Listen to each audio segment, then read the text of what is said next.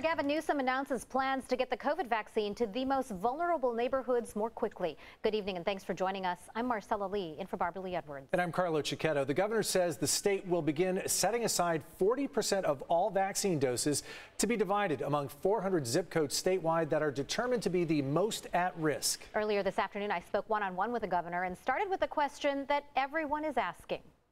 San Diegans want to know, when will we fall out of that purple tier and get right into the red tier? Is this something that could happen in the next week, 2 weeks? The positivity rate in San Diego is much lower than we've seen in some time, so you're very, very close. But again, the epidemiology, this is all determined not arbitrarily. This is determined on a tiering strategy. It's now in the 26th week, but there are 12 additional counties, yours included, that are very likely to come out in the very, very near term in the next week or two. Governor Newsom, the big problem we're seeing here in San Diego County right now at the Petco Park Superstation that you visited recently, it has been shut down a few times because of lack of vaccine doses. How, as we shift the focus to these underserved communities, are you going to guarantee that the seniors who are waiting for that second dose and are running out of time are going to get that second dose? It's an issue of manufactured supply. The state of California doesn't have one dose, one vaccine in a refrigerator or at a warehouse or storage facility. And the reality is we are constrained only by supply. We've designed a system, Petco is part of it, to provide anywhere from 2.5 to 2.7 million vaccines a week. Last week, we did 1.7 million. We're ultimately designing a system for 4 million a week. But again, we're only receiving next week 1.62 million. Those numbers may be confusing, except to say this: as more supply is manufactured, more will be made available. Now, specifically to the issue of Petco, the issue of the second vaccines is being addressed, and we were able to reallocate from other parts of the state to address some of those constraint issues. I have two ninth graders that are itching to get back to school. You've set out a guideline and a timeline for April 1st, but I also heard that you're also offering incentives to extend the school year in some cases. Is that being legitimately considered by school districts? We put $4.6 billion up to deal with the issue of learning loss and to reimagine the agrarian calendar. The idea of addressing learning loss can't necessarily just be done in the next few months of a traditional school year. And so we're looking to extend not just the school year potentially in the summer, but the school day, provide flexibility with the utilization of that $4.6 billion by districts large and small up and down the state. So look, the deal with the legislature was just hammered out. It was just voted on about an hour or two ago. Tomorrow I'll be signing it. That money will start to be distributed. We can get our kids safely back into school. We start with our youngest cohorts, but we've got to move quickly. So potentially a longer school day further into the summer. And as for those second doses that are so hard to come by, hopefully more of those are being redirected specifically toward Petco Park. I mean, that's been a very difficult situation for many people, but there's a lot going on here. What about these reopening plans? What's going on next with the tiers? The tier system is being modified and changed. So those old statistics that we've been used to hearing, the 7 cases per 100,000, those are going to go up to 10 cases per 100,000, which means so many more counties will be able to open up once he gets 2 million vaccines in the arms of those people in the underserved community. So he said in the next few days, lots of new guidelines regarding travel, regarding sports, regarding this new tier system as we reopen California more quickly. Yeah, and good news, San Diego's case rate just this week adjusted is just over 10. Right. And that's down from over 15 the week before. So if you're just thinking things are improving, next week, if we can get those shots in arms in those communities, we could see reopening. And no one really cares too much about the numbers. They just want the businesses open. Yeah, and I think it's coming sooner than later. It sounds week. like it from that great interview, Marcella. Thanks. Despite the push to get more vaccines into people's arms, News 8 has been hearing a lot from viewers who say while they've got that first shot, appointments for their second dose have been canceled with no way to reschedule. This comes as Scripps announced today the Del Mar vaccination superstation will be closed on Saturday because they don't have enough vaccines. News 8's Shannon Handy has more on the problem and how county officials are responding.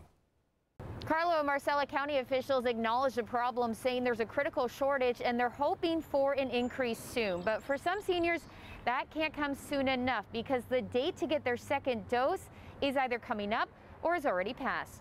I got the Moderna and I got it at Vons at Highland Ranch. That was back on February 6th, but as March 6th approaches, 67-year-old Lisa Young says her second dose appointment was canceled with no option to reschedule. No appointment, no rescheduling from Vons, no notices, no way to get a second shot. That's where I'm standing. Lisa isn't alone. News 8 spoke with 78-year-old Carol Wyndham, who has gone 42 days without her second Moderna shot. And despite having an appointment at the Petco Park Superstation Wednesday, she waited in her car for 7 hours before being turned away. So I waited all day. And I thought, well, if I just keep waiting, I don't have a lot to do. I just wait and eventually I'll get my shot. Moderna is struggling to keep up with its delivery goals worldwide. Shipments were delayed due to weather and other supply chain issues. Pfizer is also falling behind. Scripps announced the Del Mar Vaccination Superstation will be closed this Saturday because they only received half the number of Pfizer doses they had planned on getting. We were actually prepared to do 18,000 doses this week, because we were revved up, and we actually only got 9,000 doses total. Dr. Ghazaleh Sharif says while supply issues are primarily to blame, adding to the problem is a federal government directive calling on healthcare providers to use the vaccines the week they get it, saying there would be continual shipments to keep up with demand. We were managing this very well because we were all holding second doses, so we could plan accordingly, and then we were given a pretty straight direction to say you cannot hold any second doses. Pfizer suggests getting that second dose 21 days after your first. For Moderna, it's 28 days. But what if you can't? The CDC says you can delay either shot up to 6 weeks. Beyond that, there's not enough research right now to know. Health experts advise if you can't find an appointment at the location where you got your first shot, be your own advocate and find someplace else. Now, some places may tell you you can't come here for your second dose if you didn't come here for your first, but that's not the case everywhere, like county-run clinics. So keep trying and be patient. Thanks, Shannon. California Schools VEBA, the Voluntary Employee Benefits Association, is looking for eligible educators to vaccinate this coming weekend. The group is coordinating vaccinations for local K-12 teachers and staff and says there are still appointments available to anyone who has received an invitation in their school email. An estimated 8,000 educators have been invited to make an appointment but have not yet received the vaccine.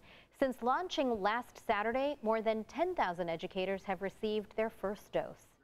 Student athletes statewide can return to the field now that a lawsuit filed by the Let Them Play group has settled. Organizers of the group announced today that they reached an agreement with the state for both indoor and outdoor sports nearly a year after games were canceled due to the pandemic. Certain COVID-19 protocols will be in place, including testing for athletes, and attendance for games will be limited to 4 immediate family members per player.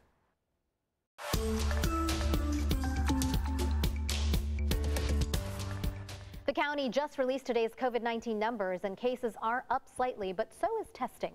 Today, the county reported 508 new cases. That's about a 3% positive rate out of more than 17,000 tests. The number of cases and tests are the most we've seen in the past week. There were 17 new deaths reported today, but hospitalizations and ICU patients continue to drop. In just 1 week, both are down more than 20%. We're learning more tonight about the victims of this week's crash in Imperial County. 13 people were killed and 12 injured when a big rig struck a packed SUV near El Centro early Tuesday morning.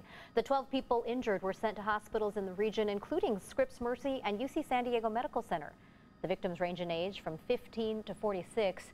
We've listed their names and where they're being treated at CBS8.com.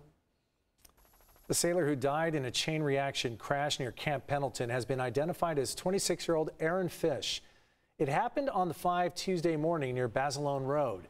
Investigators say 5 military trucks were traveling in a convoy when one suddenly slowed down, leading to the crash. 5 other sailors were hurt. Military families with vaccine concerns got a chance today to hear directly from Dr. Anthony Fauci. The Blue Star Families Organization held its second virtual town hall on vaccines. The group also heard from top military officials who addressed vaccine shortages and when the shot will be available to family members. News 8's Heather Hope has the takeaways from the town hall. From tough questions like when will my active duty spouse get the vaccine to what happens if my entire family has to move in between doses, Dr. Fauci explained to Blue Star Families. It is absolutely critical that we get the military vaccinated. Blue Star families or immediate relatives of service members heard from the nation's chief medical advisor on COVID-19, Dr. Anthony Fauci, who was asked a number of questions in a virtual town hall part 2, including what can military members do while on missions where they can't socially distance, to what about the hundreds of thousands receiving their PCS or permanent change of station orders. It's a lot of people moving. So looking at that, what kind of precautions should people be taking as they prepare for these moves? For those who are not vaccinated, the situation should be practicing the public health measures that we talk about literally every single day. As for children getting the vaccine, Dr. Fauci said it's likely high school age teens will be vaccinated first, then elementary school students early next year. A lot of our families are asking us about long-term side effects and if they should be concerned. Do we know enough about those? The likelihood of a late long-term problem is vanishingly small. The top question on military families' minds was, what can I do if my active duty spouse got the vaccine, but no one else in our household has? When you have a vaccinated and unvaccinated person, I said that will be the guidelines that will be coming out literally in a couple of days. The Secretary of Defense, Lloyd Austin, showed pictures from visiting California troops last week. They vaccinated people in Los Angeles and at a Navy base in San Diego. One soldier called it a bestowal of trust. An American Red Cross member asked another important question about the vaccine rollout timeline for Blue Star families. When does DoD anticipate having the vaccine widely available to military family members and the broader military-connected community? Similar to what we've seen from the CDC, we have those tiers, and that goes for service members, family members, retirees, etc. Heather Hope, News 8.